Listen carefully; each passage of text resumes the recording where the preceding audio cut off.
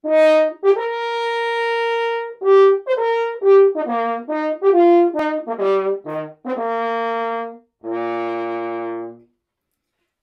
my name's John. I'm the horn player in the Magnard Ensemble. I am a very special member of the group because I am the only player in the wind quintet that plays a brass instrument. I love playing the French horn because it acts like a sort of glue in the ensemble. We like to bind everyone together, making this lovely, warm, rich sound.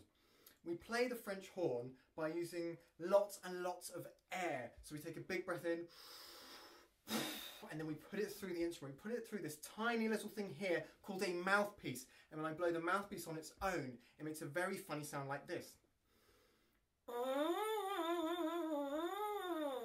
But then, when I put it on the French horn, it makes this most beautiful sound. And the buzz goes through the mouthpiece, through all of this brass tubing. And then I can also use these things here, which are called valves. It opens up extra bits of tubing that help me to make all the different notes on the instrument.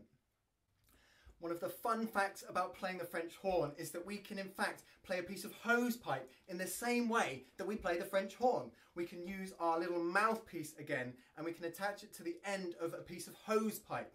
Now, the French horn tubing, if I was really strong and could pull it all apart, would be about 4 or 5 meters worth of tubing.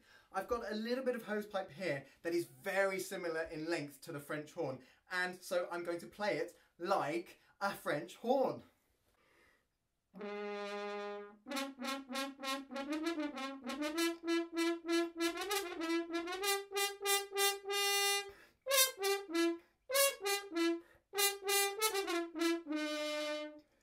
For anyone who'd like to have their own go at playing a hosepipe like a French horn, an old hosepipe coupler would work perfectly instead of a mouthpiece. Just make sure you wash it out first.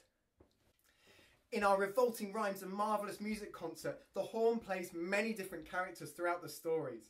My favourite is in Little Red Riding Hood when we first meet the wolf and we find out he's actually a little bit silly.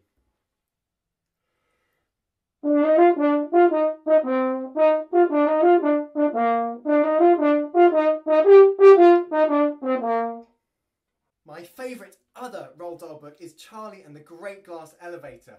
Us French horn players love playing themes to do with space, and this very famous tune from Tchaikovsky's 5th Symphony reminds me of that great glass elevator lifting off into space.